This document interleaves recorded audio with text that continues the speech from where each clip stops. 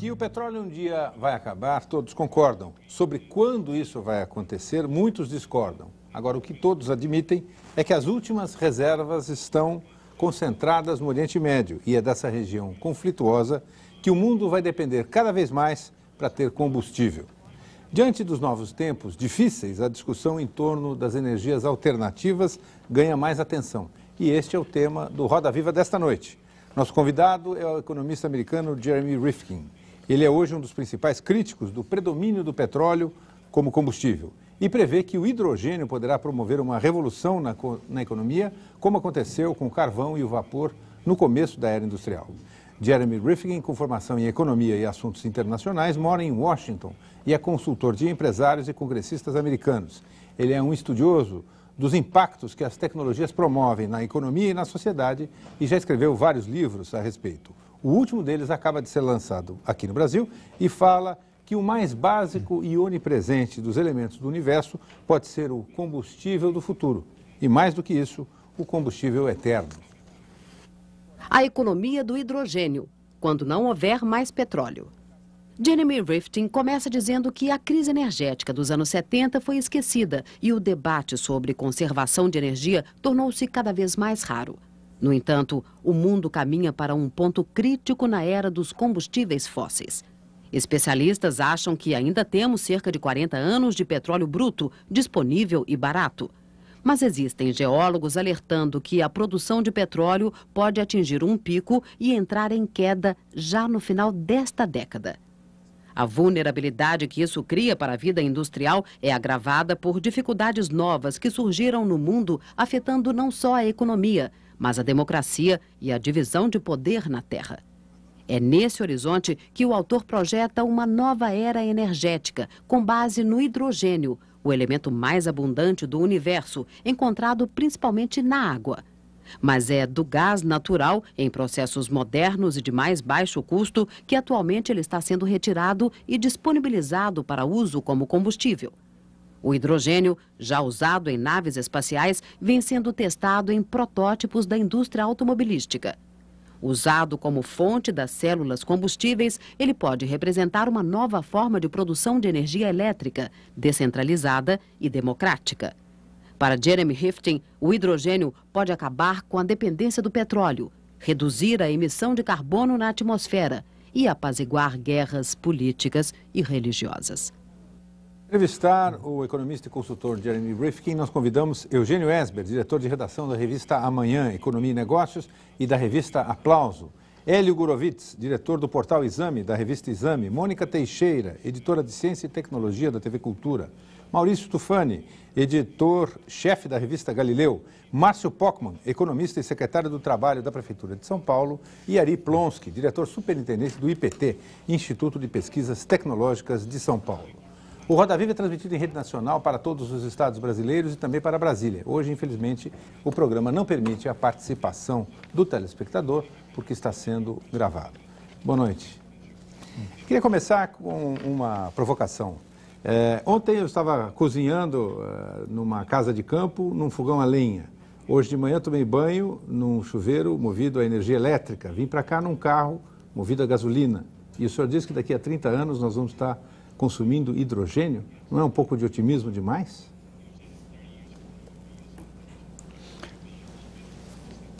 Well, I don't think so. I think we're on the cusp of one of the great energy revolutions in history.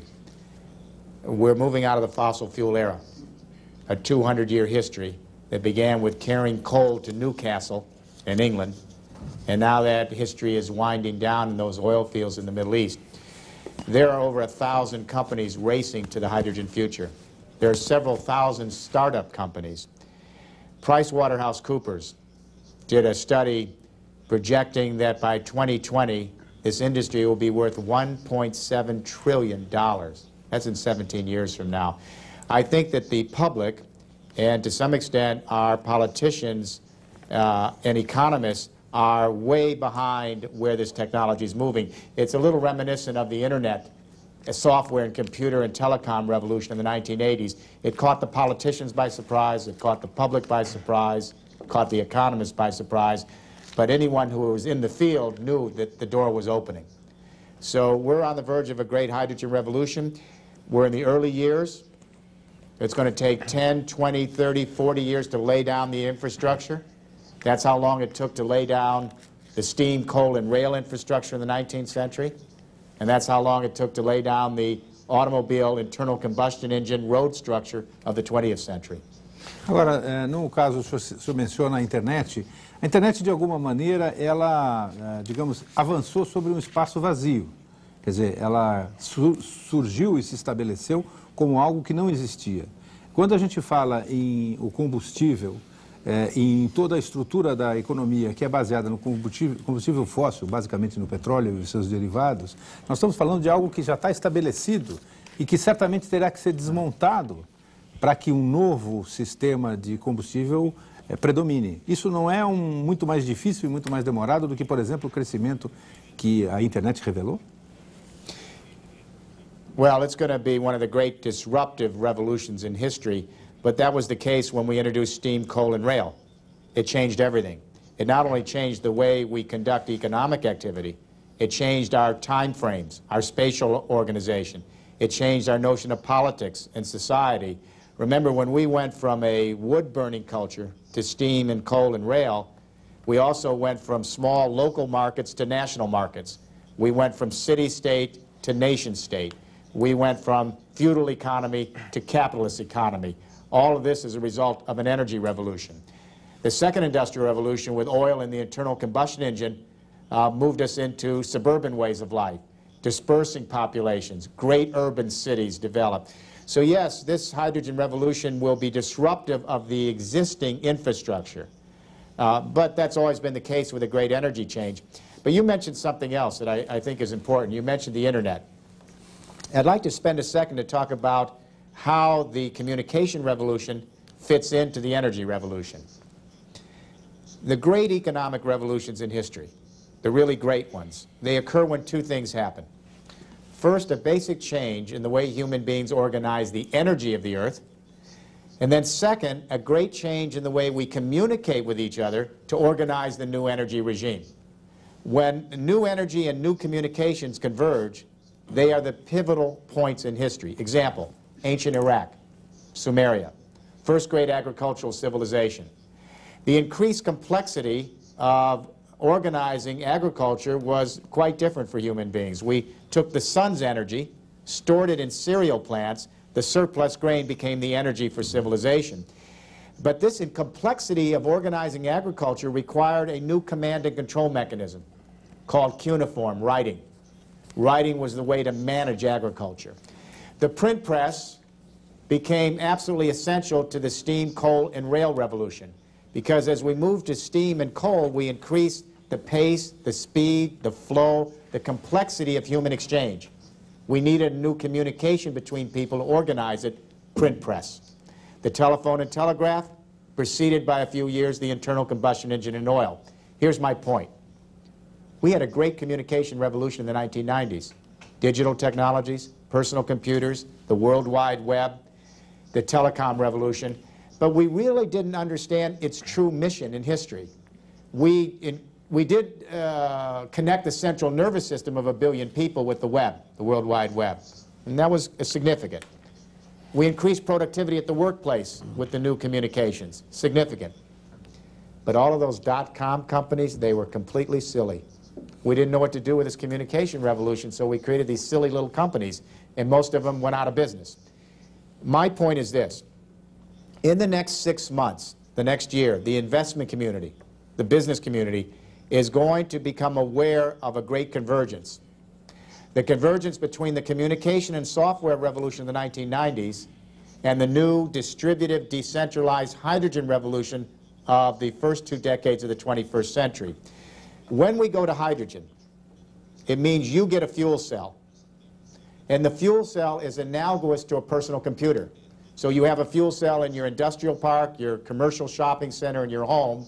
You generate your own electricity, just like you generate your own content with a personal computer. The surplus electricity that you don't need, you send it back to the power grid. But here's where the revolution is.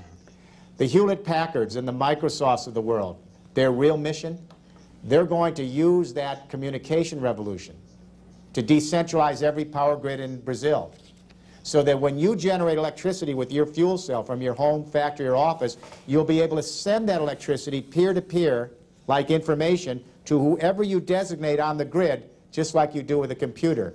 The coming together of decentralized communication as the command and control mechanism to organize decentralized distributive energy, that's power to the people. That's a great revolution in history. And its impact will be as significant as the coming together of print with coal and steam and rail, the 19th century first industrial revolution, and it'll be as significant as the coming together of the telephone and telegraph with the internal combustion engine and oil. The coming together of hydrogen, fuel cells, and the World Wide Web, decentralized communication. It's the third industrial revolution. It will impact the entire 21st century. Rifkin, eu queria fazer uma pergunta. O senhor faz essa pregação sobre a célula combustível, mas hoje me parece que há pelo menos duas questões tecnológicas a serem resolvidas. Uma delas que para gerar essa energia é necessário, nesse momento, de alguma maneira, quebrar hidrogênio e usar energia. Então, eu gostaria de saber como é que o senhor acha que isso vai ser feito no futuro e como isso será barateado, porque hoje praticamente se gasta mais. E a outra questão é o tamanho dessas células combustíveis, que também me parece, ou melhor, dos estoques de hidrogênio, que também me parecem que tem que ser grandes, etc. Então, eu gostaria que o senhor abordasse essas duas questões. Well, you hit a central problem. Let me put it in context. The whole world today revolves around oil. This is an oil civilization. We produce our foods with petrochemical fertilizers and pesticides.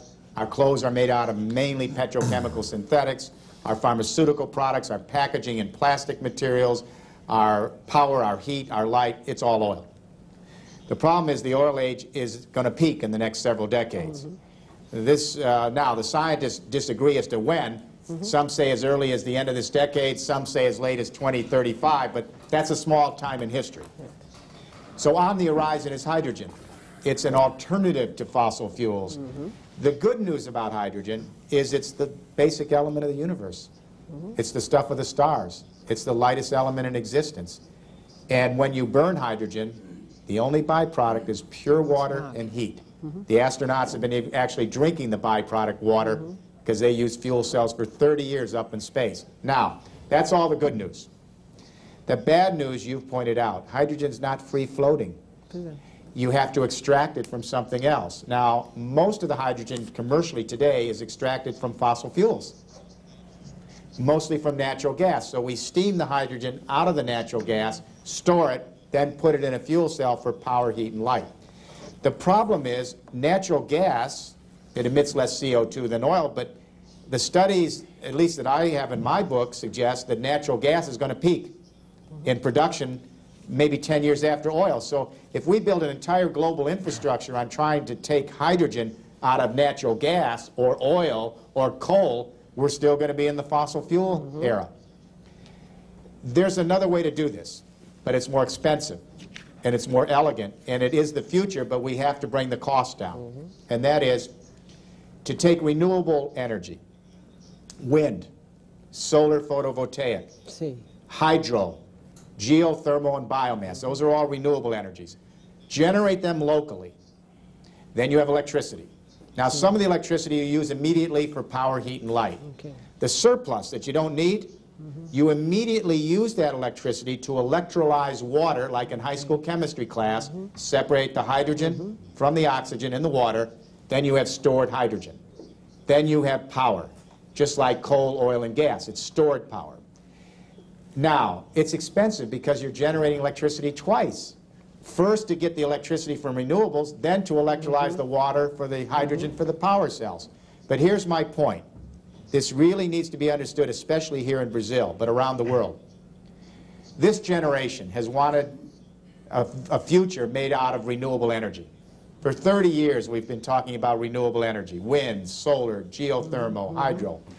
You cannot have a renewable energy society. It's impossible to even have one without hydrogen as the storage carrier. because when you're generating electricity, you can't store it in any major way. It flows immediately in the transmission. So if the wind stops blowing for a few days over Brazil, or the sun isn't shining, or there's not enough water because of drought, your electricity stops. This is exactly what happened in Brazil in 2001. You had an electricity crisis that became an economic crisis because 92% of all the electricity you generate in this country is already renewable. It's hydroelectric. But the water was not there, and the electricity couldn't be generated. So hydrogen is a secondary carrier. It's not primary energy. You use it to store energy. Now, had Brazil used hydrogen as a storage carrier, you could have been using your hydroelectric power, some of it sending it down the transmission line, the surplus during good times you could have used to electrolyze the water right there and had stored energy when the water wasn't flowing. So here's the bell curve. The price for oil and gas is going to continue to go up as we move toward global peak in production over the next 10, 20, or 30 years. There'll be some times it'll go down, but it's edging up, up, up as we reach peak production. The indirect cost of oil and gas are going up. The military cost alone for the United States of securing oil in the Middle East was greater than the net value of the oil we were importing before we went to war. Add 70 billion for the war, 30, 40 billion a year to stay there, and you begin to see the indirect costs are significant. The second indirect cost for oil and gas is global warming. As we burn more fossil fuels, we create more CO2 emissions in the atmosphere, we destabilize the ecosystems of the world, the economic costs are devastating. Droughts, wildfires in the forests, water damage on our coastal regions, species crossing biological boundaries and creating new health effects. It goes on and on and on. So the direct and indirect cost of oil and gas are going to continue to go up as we move toward the end of the fossil fuel era. Now, the cost of renewable technologies and hydrogen fuel cell technologies are going down. Moore's Law has set in. You know Moore's Law. We first saw this in the software industry, and then we saw it in the biotech industry, where your technology is moving so quick that you're doubling your knowledge in the technology and halving the cost every 18 months. That threshold in technology has now been reached for renewable technologies like wind, solar, hydro, and for fuel cells. So the costs are going down. As we adapt these renewable technologies, the costs go down because of economies of scale. And third, fuel cells are 2.5 times more efficient than the internal combustion engine. So the cost of oil and gas go up globally over the next 10, 20, 30 years. The cost of renewable technologies and fuel technologies go down. As they approach each other, we begin to see a shift from the old energy regime to the new. And I'll finish with this. There's a caveat. This is only going to happen if there's an intelligent public-private partnership. No great energy shift of this magnitude in history occurs in the marketplace alone. It requires government and a public consensus to make this happen. Então, nesse momento, existem linhas de pesquisa, ou financiamento de linhas de pesquisa que permitam esse barateamento de custos que é necessário? Porque me parece que essa parceria a qual o senhor se refere entre público e privado será também para financiar linhas de pesquisa que permitam o barateamento, é isso? It's correct, but there's, I should also, we're jumping ahead, but I'm going to jump right in with you. There's some politics unfolding here that everyone in Brazil needs to know, especially with the new government here. There's a political tug of war going on between Europe and the United States on how to approach the hydrogen future. Now, I serve as a personal advisor to Romano Prodi, who's the president of the European Commission, the governing body of the European Union.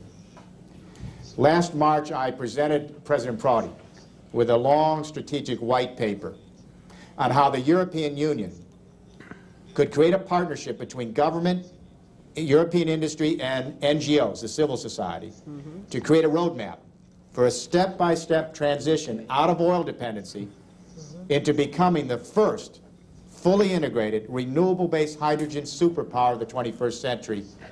I presented that to him. He and I spent personal time on it. He gave the green light. 6 months later in October, 6 months, we introduced the plan in last October, a partnership bringing all the major European businesses together in a partnership with the government, 2 billion euros to begin this process. And when Mr. Prodi made the announcement, he said this will be the next great step for integration for Europe after the euro. First we centralized currency, now we're going to decentralize energy for a new energy grid for Europe. Second, Mr. Prodi said, this will be to Europe what the space program was to the United States. Your space program allowed you the multiplier effect, the high-tech economy of the 1990s. We want to use this renewable approach to hydrogen to become the first sustainable technology power of the 21st century. Third, he said, we're comfortable in Europe with public-private partnerships. It was a little provocative statement about the United States. And of course, everyone thought Airbus versus Boeing. Airbus is a public-private partnership. They're now #1 in aerospace in airplane manufacturers. So Mr. Prodi was mindful of history. You know, the British became the great world power in the 19th century for one reason alone. They were the first to harness their coal reserves with steam power.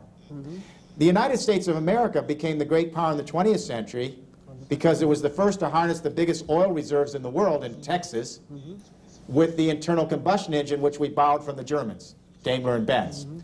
Mr. Prodi, who's a professor of history, is intent that the new Europe, which will be 25 countries next May, 25 countries, a constitution in place, 450 million people, a GDP rivaling the United States, Mr. Prodi is determined that Europe becomes the first post-oil power relying on renewable hydrogen energy. And we're holding a hydrogen summit in June to announce the roadmap. I'll be there to keynote it along with Mr. Prodi. Here's why I mention this. President Bush is also into hydrogen because the pressure from Europe came back to the United States. And many corporations said, my God, Europe could get ahead of us. This could be like when Russia sent up Sputnik. We don't want to fall behind in the technology race. So many U.S. companies put pressure on Mr. Bush. And in his State of the Union address, he said, hydrogen's the future. It took the entire American public by surprise. Most Americans went to the dictionary. They thought hydrogen is what you put in balloons for parties, for your children. And the old people thought, oh, the Hindenburg, right, the Zeppelin. But there's a very big difference between the U.S. approach to hydrogen and Europe. In Europe, they are committed to a renewable energy future. 22% of all the electricity generated in the European Union has to be renewable in 7 years from now. And 12% of all of its energy, as you know, has to be renewable. That's the most aggressive target for renewable energy in the world. You need hydrogen to store the renewable energy, all right, for all the reasons Brazil found out with its drought. No renewable water, didn't have a storage capacity. Now, in the United States, President Bush is touting hydrogen as the future, but when you look at the budget that's going to the Congress, where is he putting the money? To find ways to extract hydrogen from coal, to find ways to extract hydrogen from natural gas and oil, and even to give billions to the nuclear industry to extract hydrogen. So President Bush is using hydrogen as a Trojan horse to bolster the oil interest. He wants to take us into a hydrogen future without leaving the fossil fuel and nuclear past. So there are two broad political, scientific, technological, commercial visions of this public-private partnership. Europe's not opposed to fossil fuels. We know we're going to be using fossil fuels for a long time, but in Europe there are 3 tracks. Use fossil fuels carefully. Agree to the Kyoto protocols. Agree to fuel efficiency standards. Use your oil very, very carefully. Don't waste it. 2, natural gas is a short-term transition. But 3, heavy subsidizing of renewables so that by 2020 or 2030, when fossil fuels are really expensive, we have a new infrastructure. By contrast, President Bush is only on track 1, extract hydrogen from fossil fuels. He's never going to get to a renewable hydrogen future that way. So for Brazil, with this new government in place, which wants to be a model for the developing world, this is a very, very important political lesson. Do we go with the European model for Brazil, or do we go with the U.S. model for Brazil? Pensamos exatamente que, sendo o Brasil o país que o senhor descreveu, talvez nós possamos ter um pensamento autônomo e não necessariamente copiar nem o modelo americano, nem o modelo europeu. E nesse sentido, das suas palavras, o que me parece relevante são a preocupação com uma matriz energética diversificada e com um processo decisório dinâmico pelo qual nós possamos acompanhar de maneira muito simpática as visões futuristas e de natureza muito humanitária que o senhor traz, com a velocidade com que as coisas se desenvolvem no mundo real. Por exemplo, eu queria lhe perguntar como o senhor vê a evolução numa certa linha mais incremental, green diesel, ultra low emissions e outras formas pelas quais a preocupação ambiental vem sendo desenvolvida. Os carros de hoje, eles poluem 10 vezes menos do que os carros de 10 anos atrás. E possivelmente há uma questão que em países onde a infraestrutura é, como o senhor bem colocou, é escassa, é cara, uma mudança radical de infraestrutura deve ser pensada com muita cautela. Nós podemos ter um caminho de evolução incremental enquanto observamos o que acontece de maneira mais radical. Completely agree with you. We need to have several parallel tracks at the same time. Let's take automobiles, because you raised automobiles. It doesn't do us any good to say we're going to have hydrogen fuel cell cars in 2010, so we do nothing over the next 7 years, but have gas guzzlers. What we need to do is put the hybrids out. They're workable. They're cheap. Where you combine natural gas with electricity, you combine electricity with fossil fuels. So the hybrid cars are a short-term transition to get us to a fully renewable hydrogen-based fuel cell car. Now, I think that that's critical. I also believe that we have to use existing fuels very, very carefully. The United States is not doing that. Let me talk to you for a second about the, what's going on with the auto industry. The auto industry has spent $2 billion on fuel cell cars. Now, most of us in the environmental movement, most of my colleagues, said this is a trick. This is a trick. They're talking about this great hydrogen future because they don't want to deal with fuel efficiency standards. They don't want to sign the Kyoto protocols for global warming. So they're tricking us with this far-off fantasy, all right? Let me say, and I've been in the environmental movement for 35 years, it's not a trick. $2 billion is not a trick, but it wasn't serious until last year. What turned the tables was the state of California. Last year, as you know, the state of California passed a legislation. If you want to sell an automobile in the state of California in the year 2009, you have to have near zero emissions. That's hydrogen fuel cell cars. Now, General Motors and all the auto companies have sued California. And unfortunately, the White House has joined the lawsuit. But privately, Mr. Wagoner at General Motors, Mr. Ford at the Ford Motor Company, Toyota, Honda, BMW, privately, they're in a furious race to be the first with cheap fuel cell hydrogen cars. The reason? You can't lose California. It's the biggest automobile market in the world. It's the 5th largest economy. Have you seen the General Motors car, the high-wire car? The Brazilian public needs to see this car. It is truly a revolutionary concept. It was debuted at the Paris Motor Show last fall, mostly designed in Europe by the Italians, the Germans, and the Swedes. This car is all glass. It burns hydrogen. Your only byproduct is pure water and heat. Now, it's fossil fuels right now to get the hydrogen. We would rather have electricity coming from renewables. But this car, you don't buy a car. You buy a power plant. It's a new concept.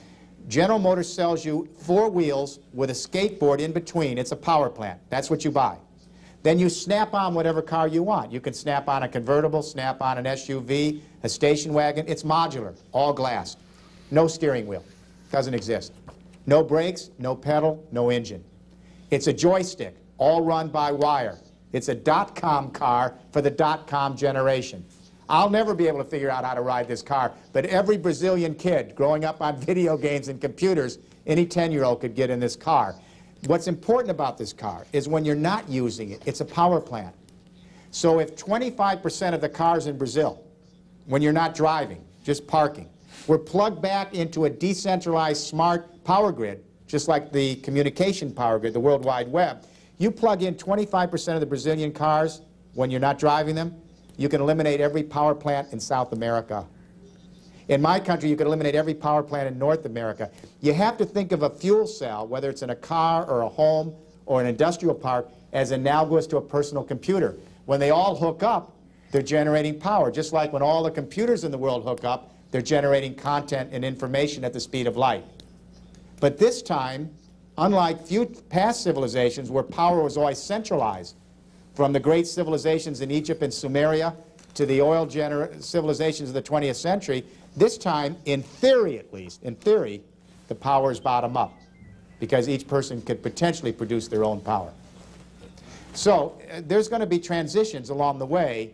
This is not a killer app, as we say in business. This is a long-term disruptive revolution with lots of problems.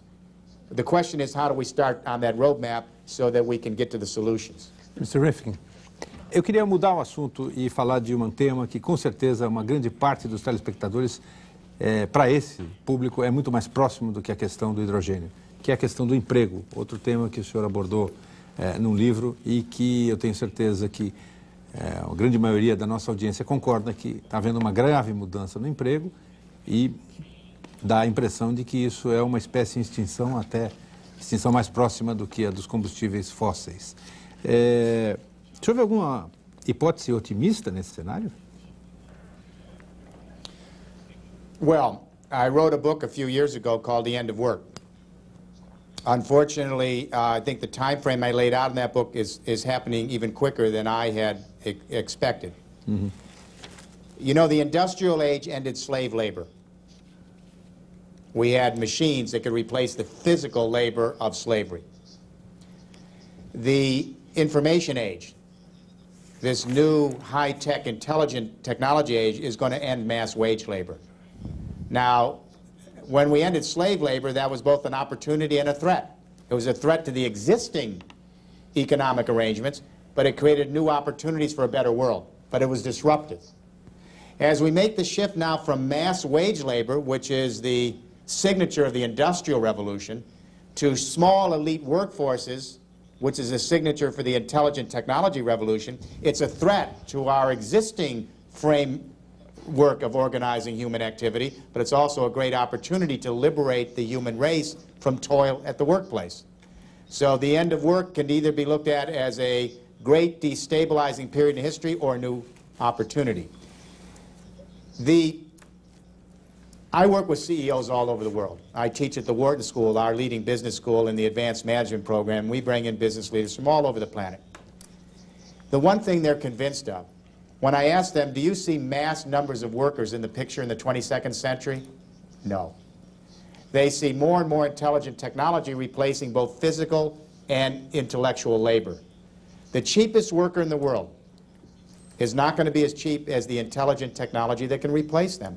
The proof we saw head-on in the United States last year. You know, we believed that in the 1990s we reduced our unemployment. We had a miracle because we were better at management, better at new opportunities for entrepreneurialism. Not true. What we did is we masked the unemployment in the 1990s. We went from a full-time workforce with benefits to people only marginally employed, underemployed. And then to keep it all going, we put out credit cards so everyone could buy, so those who were marginally employed could still work to make the goods and services. We finally ended up where Americans were spending more than they make, called negative savings. Then to keep consumption going, all Americans who owned homes refinanced their mortgage with low interest rates so they'd have some money. Now we have nothing. We don't have the credit from the credit cards. We've already refinanced our homes, and the American consumers were keeping it all going. During that whole period, according to the University of Chicago study, real unemployment in the United States was 10%, similar to Europe. There was no miracle. Now, what's interesting is the United States and Brazil and Europe and all around the world say the answer is you have to have flexible labor, deregulation of industry, new incentives for the business community so we can increase productivity. Increased productivity will create new job opportunities. That's the mantra. I'm sorry to tell folks, but here's the reality.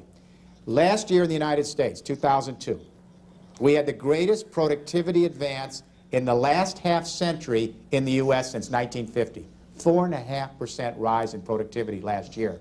The same year, we let 1 million more workers go permanently. In fact, these workers are discouraged workers. They were let go, they couldn't find new jobs, so they're no longer counted as unemployed. They're simply out of the workforce.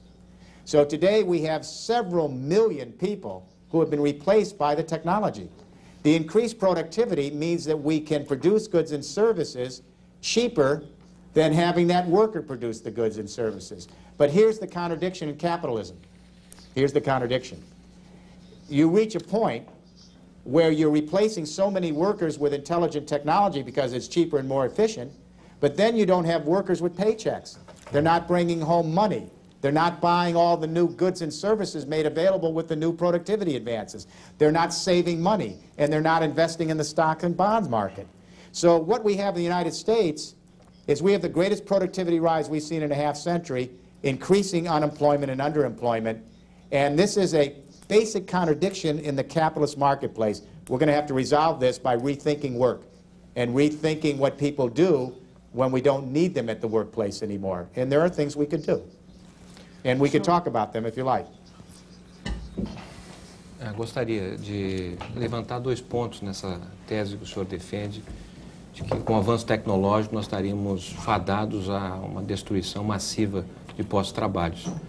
Ela é questionável, porque, por exemplo, ao longo do século XX, o avanço tecnológico e os ganhos de produtividade foram muito maiores do que a tecnologia existente e os ganhos de produtividade do século XIX. Todavia, nos países desenvolvidos, nós convivemos com uma situação de pleno emprego. Então, não é tão claro que o avanço tecnológico irá suprimir emprego. Depende de como você distribui a produtividade do trabalho, porque é plenamente possível trabalhar todos com jornada menor. Ao mesmo tempo, se nós olharmos as duas últimas décadas, nós verificaremos que os países que mais avançaram tecnologicamente são os países que têm menor taxa de desemprego. Os Estados Unidos, até 2000, antes da crise conjuntural que vem se alastrando, os Estados Unidos vinham registrando taxas de desemprego inferiores aos últimos 30 anos. E justamente o período que ele mais ampliou a sua tecnologia. E os países mais pobres, os países que menos investem em tecnologia, hoje são os países que concentram o maior número de desempregados. Então, estou observando que a sua tese de que o avanço tecnológico suprime emprego, ela está sendo, de certa maneira, desfeito pela realidade atual. Well, let me respectfully disagree and very, very forcefully here. You are incorrect about the U.S. analysis. Now, for years, people said the same thing you did. They said America went down to 4% unemployment. We had a miracle. What I'm saying to you is now we're finding out with the studies that are coming out, University of Chicago is the most recent, but there are many now, that what really happened in the 1990s is people went from full-time jobs with benefits to part-time and underemployment. Secondly, many people were left the workforce, some involuntarily. For example, many went to prison. In 1985, 500,000 men were in prison. Today it's 2 million. So 2% of the male workforce is not counted because they're in prison, the largest incarceration rate in the world. Well, it goes on. Second, as the University of Chicago and other studies have shown, this has been published in the New York Times, millions of people simply left the workforce, their unemployment benefits ran out, they couldn't find work, and in my country, if your benefits run out and you can't find work and you give up, we don't count you as unemployed. So the real unemployment, all the people who left the workforce, was 10%. You need to get that straight. That's what the statistics are now showing. We didn't have 4% unemployment. We fudged the statistics. Real unemployment was 10%, now it's near 12%. So we didn't really do any better than Europe in the 1990s. Now, the new element here is the productivity increase. Now, in the last year, that productivity increase was so great, we let 1 million more workers go. Those are the actual statistics. You can find them in the government studies, you can find them in the pages of the New York Times. Adicionando essas informações que eu compreendo, embora a metodologia de medição do desemprego não tenha se alterado nos Estados Unidos, mesmo incorporando os números que o senhor está dizendo, as taxas de desemprego nos Estados Unidos seriam abaixo, por exemplo, da final do século XIX e início do século XX. Então nós não estamos rumando para um desemprego excepcional, porque o desemprego é uma norma do capitalismo. A exceção, eu diria, foram as 3 décadas depois do pós-guerra em que se situou uma situação de quase pleno emprego. Por quê? Porque foram feitas reformas que viabilizaram a melhor distribuição da produtividade para parcelas que então puderam gerar postos de trabalho. Well, look, here's where I would say, let's see if we can get some common ground here. I do believe that the difference here is that the new jobs that are being created are not mass labor. In the past, the first and second industrial revolution, we destroyed jobs on the way to creating new job opportunities, but they were based on mass labor. The new jobs, the high-tech jobs, they're based on small professional elite workforces, educators, consultants, technicians, computer programmers, biotech scientists. You're never going to see thousands of people coming out of the factory gates at the software companies and the biotech companies. Again, what's incontrovertible is that the cheapest worker in the world won't be as cheap as the technology replacing them. So we're going to create all sorts of new jobs, new skills, new goods and services. They're not going to require masses of physical and human labor to do them. And the business leaders I work with, forget the economists and the academics, I work with the CEOs. They don't see millions of workers in the picture in the next 20, 30, 40, or 50 years. Now, you hit on something. There are things we can do. When you increase productivity, it means you can produce more with less work. So the option's always been reduce the workforce or reduce the work week so everybody can work. Now, we started the Industrial Revolution with a 70-hour work week, and we moved to a 60, a 50, and a 40, and increased the pay and benefits in commensuration with the increased productivity. Now we stopped all of a sudden. What I'm suggesting is that the new technology revolutions that in the 21st century are at least as productive as the old technology revolutions of the 19th and 20th, we should be going to a 35-hour work week, a 30-hour work week, a 25-hour work week, so more people can work with increased pay and benefits and not have to toil as much. Now, as you know, when the End of Work book came out, we moved this idea, and the book was instrumental in the French government passing a 35-hour work week. France is now the most productive country per worker in the world. So yeah, let's reduce the work week, but let's also find alternative employment. Now, here's where hydrogen comes in again. In the long run, we're going to move to elite workforces. But in the short run, there are jobs laying down a new energy infrastructure. When employment leaps happen, they happen when you change the entire energy grid, the infrastructure of a country. When we laid down steam, rail, and coal, we produced a lot of jobs. In the 20th century, when we moved to oil and the internal combustion engine electrification, we had to reconfigure the entire infrastructure. That meant short-term, 50 years, lots of jobs. So here's where I will say there are jobs. When we move to the hydrogen energy infrastructure and redesign all the power grids so they're decentralized and smart, and put in fuel cell and renewable technologies across the world, it's going to create, in the short run, a good number of jobs. In the long run, we're going to have to start rethinking what human beings do if we don't need them to work. And to my mind, it's kind of sad that the only thing we can imagine human beings doing in this world is to work to create goods and services. We've so narrowly defined what the worth of a human being is.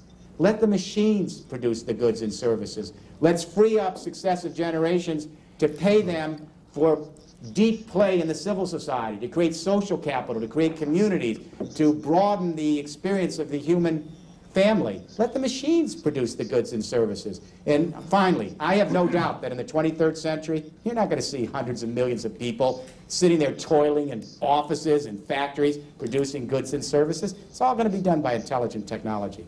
Maurício. Professor Rifkin, o senhor tem apresentado visões de um cenário muito otimista para o futuro, seja no que diz respeito à questão da energia, do emprego, da biotecnologia.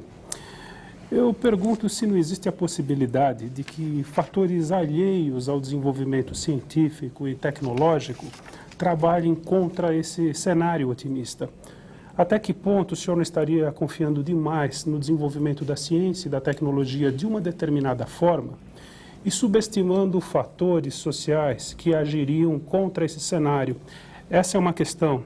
Uma segunda, e na mesma linha, é a Let me do one question at a time. Ok. I'm smiling because if you know anything about my past history and the 16 books I've written in my activism, I have been accused for 35 years of being anti-science.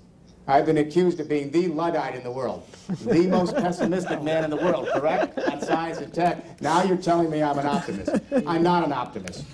I have been critical of biotechnology. The whole opposition to genetically modified organisms started in my office. I have been critical of the internet technologies. I've been critical of the nuclear technologies. I think that technologies are an opportunity, but I agree with you. The sociology of how we apply opportunities are critical, and not every technology ought to be done. I've been opposed to nuclear power from the get-go. It's power, but it's inordinate, it's out of scale, and we shouldn't be using it. For the same reason I oppose the release of genetically modified organisms into agriculture. There may be some benefit, but the consequences to the environment, health, and future generations outweigh that. Having said that, I think that what we need is a new story for the human family. We have to be willing to believe that we can improve our way of life. We have to be willing to believe that we have the choice to construct our future. But we have to also be wise enough to realize that it's going to come with a lot of questions and a lot of problems. I am not Pollyannish, and I'm not a wild optimist. I am of the belief that we have to go very carefully, but we also have to believe that there's a better way to do things than the way we're doing them now. I have no doubt that we're going to a hydrogen future, but I have many doubts on who's going to control it. I'll give you an example.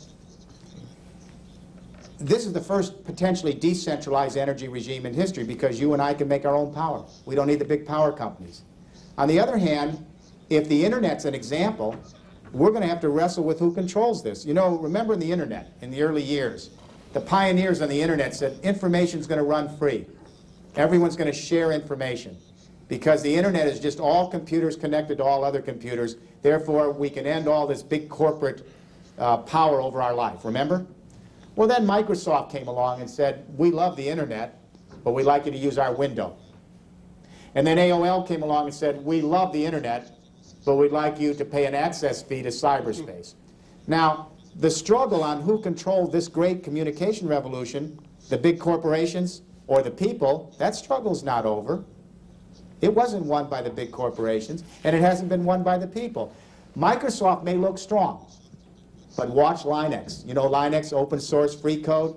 It's growing much faster than Microsoft, and it's threatening their position of power, and it's all free. And it's being integrated into businesses across the world.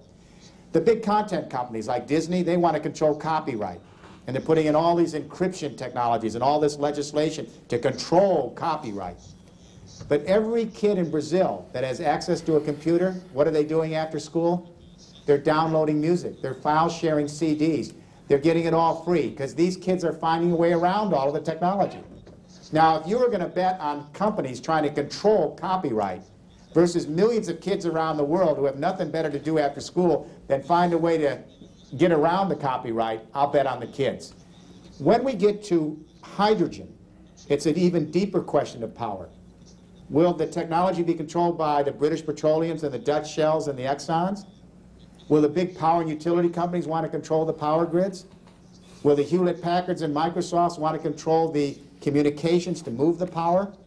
Or will the power be controlled by the people who generate it? I think that's going to be a big issue, and nowhere is it going to be more important than in the third world. Because the real beneficiaries of this technology revolution are the developing countries. Remember, the reason all those countries are in debt has to do deeply with oil. You have this summit every year, the Porto Alegre summit. You get NGOs from all over the world coming here, right, at Porto Alegre, and they say, cancel third world debt. Amen. But if we don't understand the oil connection, we're right back into the debt. For 30 years, developing countries have been borrowing money from the World Bank and IMF to pay for the high price of oil. Ever since OPEC put on the oil embargo, third world countries have not been able to pay for oil. So now we got 90 countries worse off than 10 years ago, deeply in debt. The hydrogen revolution is an opportunity for the developing world to create a new model. And if Mr. De Silva is listening to this, watching this TV show, he is being looked at by the world as the new model. He's taken over one of the most powerful developing economies in the world, and everyone's looking to him for a new vision to bring the poor up so that they count. Well, let me, if I may respectfully say to Mr. De Silva, if he's watching this show, the reason people are powerless is literal. They have no power. They have no electricity. If you're looking for firewood or dung for 4 or 5 hours a day to heat your rice, you're not part of an economic revolution. 65% of the human race has never made a phone call, and a third of the human race has no electricity. So here's where I am enthusiastic. If we can bring the cost of renewable technologies down, which I think we can, and we can begin to bring fuel cell technology into practice, every third world country can get these renewable technologies with microcredit into their villages, into their cities. Then they can generate electricity locally. Then they can produce locally and sell globally. Then we have stage 2, re-globalization from the bottom up. I agree with Mr. De Silva and many of the leaders today who say globalization from the top down was not a success. It was too narrow. It was too elite. The only exchanges going on were between the wealthy. The poor were not engaged because they had no power, literally. If we can get fuel cell technology cheap enough so everyone can generate their own electricity and produce goods and services locally and sell globally, then we have deep re-globalization. We have power to the people, like we said in the 1960s. And I think the De Silvas in the world, the new leaders, who really want to make sure that everyone has access to economic well-being, this is the vision, this is the roadmap, this is the story for the next generation. And that is universal access to electricity, so that we can have deep re-globalization, and so everyone can participate in the economic life of the world, and not just a small elite in the United States and a handful of corporations. Mas até que ponto, só continuando com Does this make sense? Sim, sim, faz sentido, está claro, mas na sua arguição, muitas vezes, pelo menos se passa muito a ideia de um processo racional do desenvolvimento histórico que normalmente tende à descentralização de diversos procedimentos. O senhor não concorda? No. Most of history has tended towards centralization, unfortunately. If you start with the great civilizations in Sumeria, Mesopotamia, and Egypt, they centralized human energy. And then if you move up toward very advanced industrial civilizations, centralizing human energy and fossil fuel energy. What I'm saying now is that we have the possibility of a break in history. We're moving potentially to decentralized communication and decentralized energy, where we can generate our own information and move it around the world, each of us, and we can generate our own energy and power and move around the world, each of us, and bring them together. Now, there's a long road between the theory and the practice. And in the middle are many institutional players who would love to keep that control. Just like Microsoft and AOL wanted to keep control over the decentralized World Wide Web, they're not winning, but they're not losing. There's going to be the big energy companies and utility companies who are going to want to control decentralized power with hydrogen. What I'm saying is we need an Aristotelian balance. There's room for everyone here. There's room for Dutch Shell and British Petroleum to use their R&D deep pockets to help develop renewable technologies.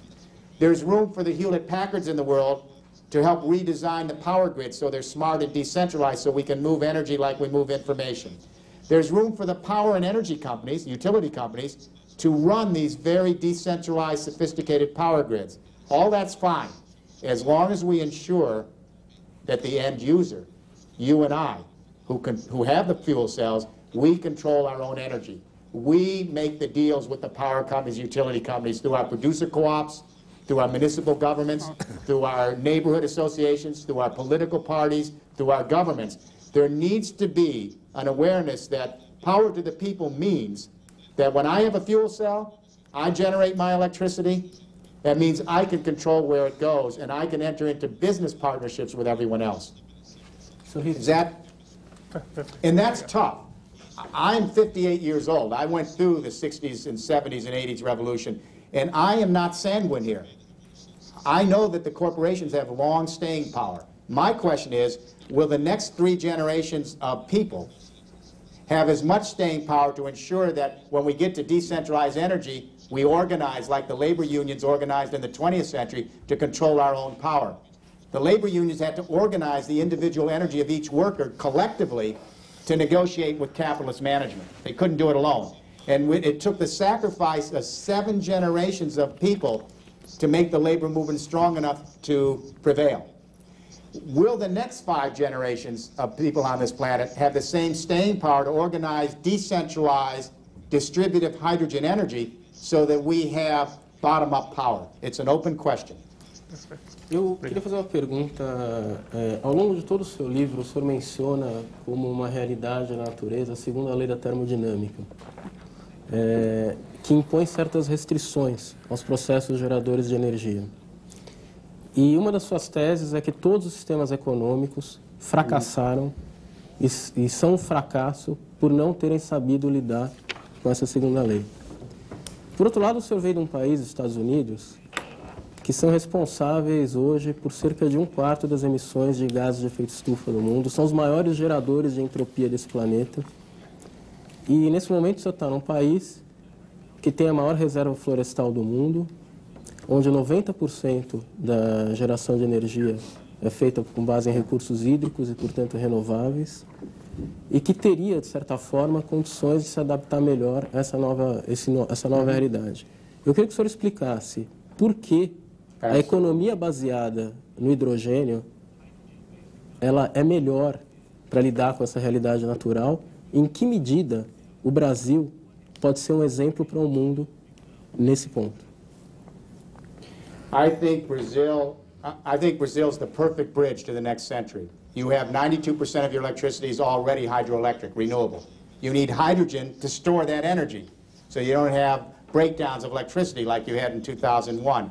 You have the natural resources for solar, wind, geothermal, hydro, and you have a young government in power and a young society, population-wise, that can move us into this new era and be an example for the hemisphere. I hope Brazil will lead. One of the reasons I'm here in Brazil this week is to talk to Petrobras, to talk to government ministers, to talk to people across the wide swath of Brazilian experience, because I think Brazil, like Europe, together could be the new model for the 21st century for building a renewable-based hydrogen society where the power is really with the people.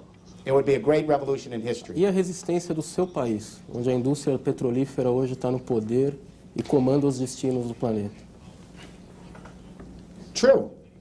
True, but you know what? If I thought that way, we would never have began the campaign against Monsanto. When I started the campaign to oppose genetically modified organisms from Monsanto, guess how many people we had in that campaign? 3. 3 farmers, 2 of whom have passed away since in farm accidents, and myself. I didn't start by saying the agricultural industry and Monsanto are so powerful we can't win. I started by saying their idea for genetically modified food is not a good idea. Now, that was 20 years ago we started that campaign. Now that campaign against GMOs is worldwide. Brazil, Europe, Japan. I didn't start with the idea that we can't win. I started with the idea of what do we want for the future, how do we work toward it. So I believe the U.S. is not monolithic either. We have a lot of industry and we have a lot of communities that are interested in moving out of oil into a more sustainable, renewable society. Yes, we have a government that's wedded to oil. Yes, I agree. But we also have a lot of Americans who would like to do the right thing. So here's what I've been doing, put the pressure on. I just came back from a 9-city tour of Canada, hoping Canada can begin to be a model to put the pressure on for a renewable hydrogen economy. I was just in Mexico with Pemex and the Mexican government to have Mexico put the pressure on the U.S. In Europe, we developed a game plan for Europe to move to a renewable hydrogen society, and now I'm in Brazil. Brazil is the model that all of the developing world is looking to. And this government, right here in place today, everyone's hoping that this government will create a new economic plan, a new political idea, a new story for the human race. The best place to start, you got it. And that is you're already halfway there. Let this De Silva government and the people who have backed it across this country become the first country in this hemisphere to move out of fossil fuels, which are centralized, elite, and only favor the few, and move into a decentralized, renewable-based hydrogen future for Brazil. And I believe as Brazil goes, it will be a model for all of the developing world. And it will put Brazil in a place of what I would call visionary leadership for the 21st century. It's a big challenge. You have a young country I think this country, if any country is up to the task, this is the country to do it. Mr. Rifkin, esse governo novo que o senhor mencionou e que realmente carrega muitas esperanças, vive hoje um paradoxo. Ele acaba de autorizar a comercialização da safra de soja transgênica, que havia sido plantada ilegalmente e que, na verdade, debaixo dos olhos das autoridades do governo anterior. E, ao mesmo tempo, o governo disse que a próxima safra não poderá ser plantada. Ou seja, estamos numa situação que nós não sabemos, em primeiro lugar, como separar a soja transgênica daquela que não é transgênica, e não está claro isso. E, em segundo lugar, que país é esse? Quer dizer, que posição o Brasil tem em relação a esses organismos geneticamente modificados na agricultura? Queria que o senhor explicasse por que o senhor é contra. Well, let me say that I think that genetically modified organisms are the wrong way to go for agriculture. We need to tone down the rhetoric and really look at it scientifically, and when you do, it doesn't really look favorable. There are environmental issues that are irresolvable in any time frame that we have seen scientifically. There are problems with gene flow. Genes from genetically modified organisms contaminating wild relatives or other crops that are non-GMO. So, for example, how do you have an organic agricultural industry when your organic food crops are contaminated by GM and therefore you can't take them to market? How can you sell conventional soy to Europe when you find it becomes contaminated and Europe won't accept it? What happens when a gene for herbicide tolerance or pest resistance or viral resistance jumps during pollination to wild weeds? And we're already seeing that happen. And then you have wild weeds in a country that are herbicide tolerant and pest resistant and viral resistant, and you can't get rid of them. What happens about the health impacts? There are so many negatives that one begins to ask, what's the value that could overexceed them? And I don't see it. Now, Europe has a de facto moratorium on. Japan has a de facto moratorium on. Again, Brazil is the bridge player here, and here's why. Brazil's the second largest producer of soy in the entire world. So the decisions Brazil makes on soy are going to be critical to the future of agriculture. If the Brazilian government were to say, we want to go with genetically modified soy, and I think that's a bad decision, then it will put them in line with the United States and Monsanto, et cetera, but you will lose the European market. You will lose Japan, and you may lose much of the rest of the world, but you'll certainly lose your biggest markets. If, however, Brazil was to say, we're going to stay non-GMO free, no genetically modified soy, we're not going to do it, Brazil's in a position to garner the global market for soy, because the European community, which is going to be 450 million people next May, nobody wants genetically modified food there. Even if Brussels were to accept the food, the public doesn't want it. I spend each month in Europe, and I can tell you that across Europe, nobody's going to eat genetically modified soy. So if Brazil were to move toward an aggressive policy of farming genetically engineered soy, I think your farmers are going to end up on the short end of the stick. Sure, you'll be in line with American trade policy, but I think it's a losing proposition. I believe there should be an indefinite, long-term, worldwide moratorium on the release of genetically modified food crops for this reason. We don't have a predictive ecology in place. We don't have a risk assessment science that can actually tell us how dangerous these introductions might be. It's too complicated. Now, I work with the reinsurance industry all over the world. They're not insuring, and this is what everyone in Brazil ought to know, they're not insuring genetically modified organisms against long-term catastrophic environmental loss. They're only insuring for negligence and short-term crop damage. So if you have genetically modified traits pollinating into wild relatives here, weeds in Brazil, or contaminating conventional organic and other crops, who's going to be liable? The insurance industry won't pay. So does that mean that the Brazilian farmer is going to have to be liable, or the Brazilian consumer? Or will the Brazilian government have to pass legislation so that the tax money is used to pay for all the environmental, health, and economic costs? So my advice to the Brazilian government, if I could give some advice, the best economic decision the Brazilian government can make for the future of Brazilian agriculture and especially soy is an uncompromising position of a moratorium on any use of genetically modified soy. If Brazil does that, it will garner the worldwide soy market, and it will pressure, I believe, the U.S., and we'll see the end of genetically modified foods, because U.S. farmers cannot maintain themselves in a market when the soy from Brazil is being sold because it's conventional and pure, and our soy is not. Eugênio. Mr. Rifkin, o Brasil começa a ser reconhecido como talvez a grande potência agrícola mundial emergente. E no seu livro Economia do Hidrogênio, fica-se com a sensação de que a agricultura é um setor que se exclui um pouco da economia do hidrogênio, na medida em que ela depende, a produtividade agrícola depende ainda fortemente de derivados do petróleo. Nesse sentido, eu gostaria que o senhor analisasse o impacto da economia do hidrogênio no agronegócio, né, e as consequências disso para a economia brasileira, na medida em que a eficiência agrícola do Brasil é um dos poucos trunfos que o país tem para competir nesse complicado jogo do comércio internacional. This is very important what you've raised. You know, most people, when they think about oil prices going up, they worry they won't have enough gasoline for their car. That's the main worry. They don't think about electricity. They don't realize that oil and natural gas and coal prices all affect electricity, because that's how we generate electricity. Most people think, oh my God, high price of gas, I won't have enough for my automobile. What they don't realize is the most important economic arena that's affected by oil is agriculture. In my country, and I point this out in my book, The Hydrogen Economy, I have a section in the hydrogen economy on agriculture. And in my country, 17% of all the oil used in my country is used to process and grow food and agriculture. 17% of the entire energy budget in my country is to grow food using petrochemical fertilizers and pesticides, to process food using fossil fuels, to transport and market food. And I'm sure it's just as high here. Now imagine the consequences.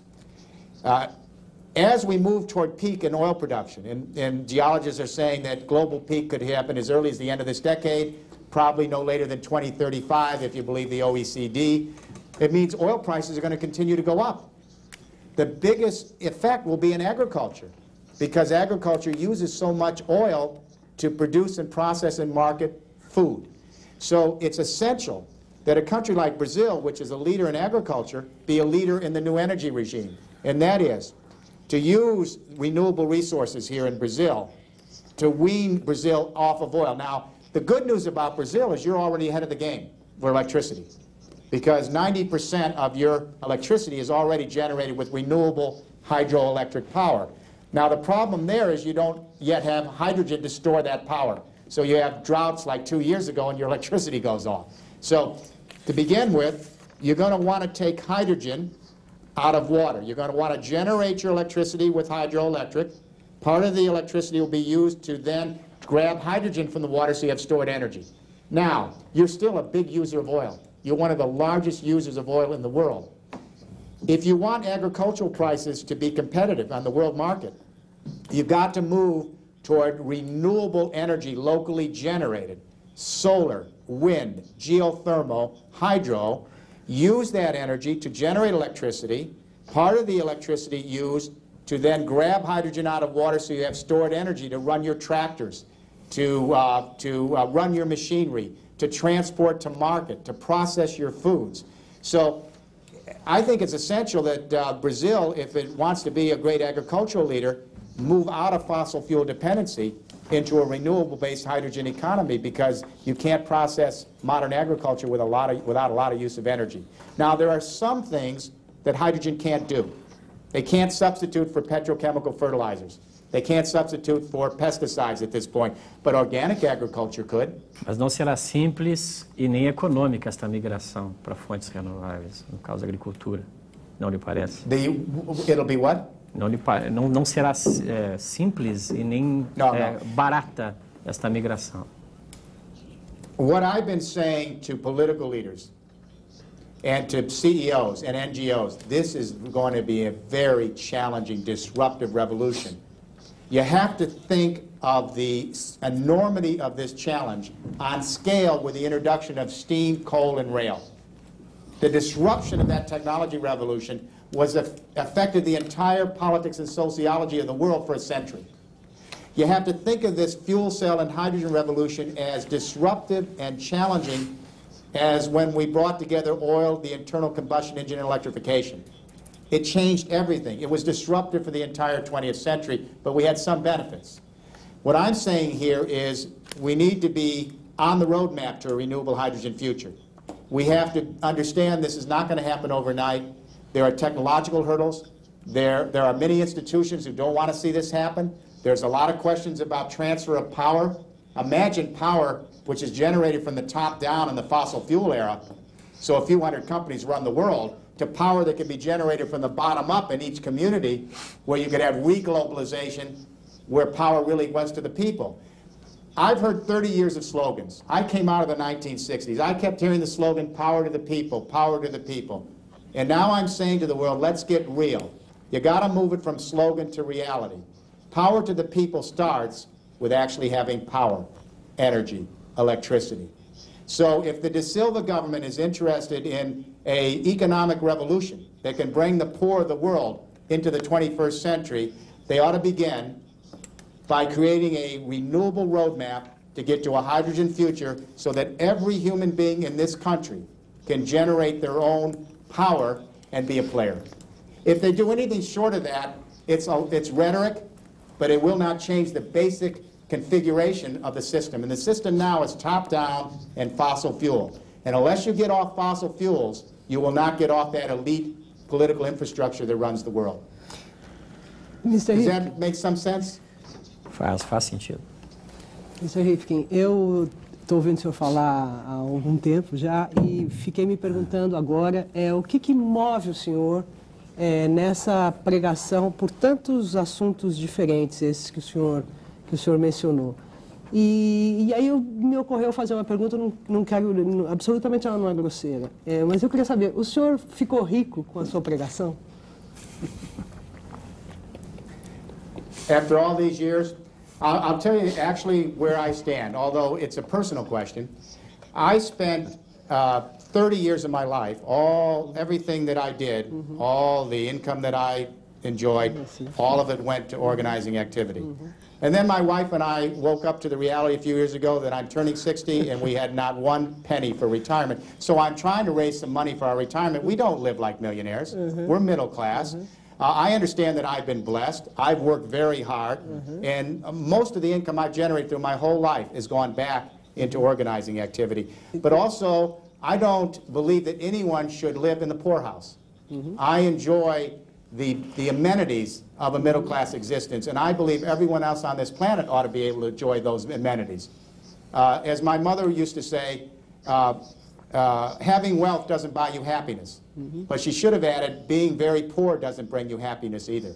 We need that Aristotelian balance. So I try to live it myself, and I hope that we can begin a soul-searching discussion around the world so that we can all enjoy a better life for our children. Quer dizer, o senhor, eu suponho que os seus livros devam ser best-sellers, devem vender bastante bem. Deve ser, isso, possivelmente, imagino que seja uma fonte dos seus recursos. Depends on the book, and it depends on the country. Look, I've had books that no one's ever heard of. They got published, they disappeared. People tend to hear about the ones that do well. But for my purposes, you know, you reach a period in life around 40 and then around 50. I'm heading to 60. You know, the first part of our life, we ask, what can we do to get ahead, use our skills? And around midlife, we all began to ask, there's got to be something more here. What can we leave behind? And so, to my mind, I think as we turn that middle age and beyond, we start asking what's important. In my own life, in the last many years, the last 15 or 20, I've asked, what are the handful of important things that I'd like to leave behind? The biotech revolution, I was very critical of many aspects of it. I think it could be a renaissance, but I'm very, very worried about it becoming a commercial eugenics brave new world. So I spent 20, 25 years of my midlife critical of it. On the hydrogen revolution, I have been worried for a long time that if we stay in fossil fuels, it's going to see the collapse of this civilization. We're going to fight for the existing fossil fuels. We're going to have more young people in harm's way. So I've tried to dedicate some time over the last 25 years to, can we get off nuclear power? Can we get off fossil fuels and all of that elitism that goes with it, and into renewables and hydrogen? So there have been some areas in life where I think it's important to make a contribution. When push comes to shove, none of these changes happen unless there's a change in the will of people around the world. Now, Brazil interests me. This is a very young country. I smell it when I'm here. The average population is very young compared to Europe and my country. There's a vigor here. There's a vitality here. There's an energy here. It's not focused, but there's a certain set of principles in place, and that is we want to bring everyone into the future. We want to make sure that we have a community here in Brazil that respects diversity, sustainability, and gives everyone an opportunity to make something of their life in a peaceful world. That's the new order. That's the new story. You got a new head of state. Everyone's putting so much attention to him, but he can't do it alone. What we need is the Brazilian community. That means the academic community, the professional community, the business community, the unions, the working people, the farmers, together to jointly create a roadmap for the future. I would love to see a roadmap for Brazil that brings us into a renewable, hydrogen, decentralized, democratic future as a model for the world. And I'd love to see a Brazil that leads in agriculture, that takes us off the insanity of chemical-based farming and genetic engineering farming, which does so much damage to the environment and so much damage to future generations. I'd like to see Brazil lead us out of that into using the new biology, the new science, to create organic, sustainable food so that we have better options for the next generation. So in these two regards, a new energy regime, new approaches in agriculture, this country here in our hemisphere, Brazil, it's in a position to do something that can be a model for the rest of us. Pode fazer uma... Em relação aos seus estudos, que estão um pouco na fronteira da investigação técnica e cenários visionários, o senhor se coloca mais como o Júlio Verne da literatura ou o Alfred Chandler da história da ciência? Do you think, are you saying I'm more like Jules Verne or more like what? A Luddite? Ou Alfred Chandler? Well, it's interesting because I'm not a big fan of science fiction, but I have a little story about Jules Verne in my book, The Hydrogen Economy. He wrote a little teeny book, Jules Verne, 100 years ago, called A Mysterious Island. And a handful of soldiers went up in a hot air balloon to escape. And they ended up in this little island. And they're talking one night in the book. And one of the soldiers says to the engineer who was with them, "What if we run out of coal? Isn't that the end of the Industrial Revolution?" And the engineer in this little story that Jules Verne wrote said, "No, I believe in the future. Hydrogen will be the power source for civilization. We'll extract it from water." I don't know how he got it, but he got it. I think that technology is not neutral. This idea that technology is value-free is ridiculous. Technology is power. A bow and arrow gives you more power than your arm. An automobile gives you more power than your legs. Computers amplify memory. The issue here is how much power is appropriate and in whose hands does it lodge. So what we need is an informed debate in every society on which kinds of new technologies ought to be introduced, and is the power appropriate, and can it be controlled on behalf of the people in a responsible way for future generations. We need to take that responsibility. Up to now, we've allowed the big corporate institutions and the scientific institutions to pretty well have their own way without public input.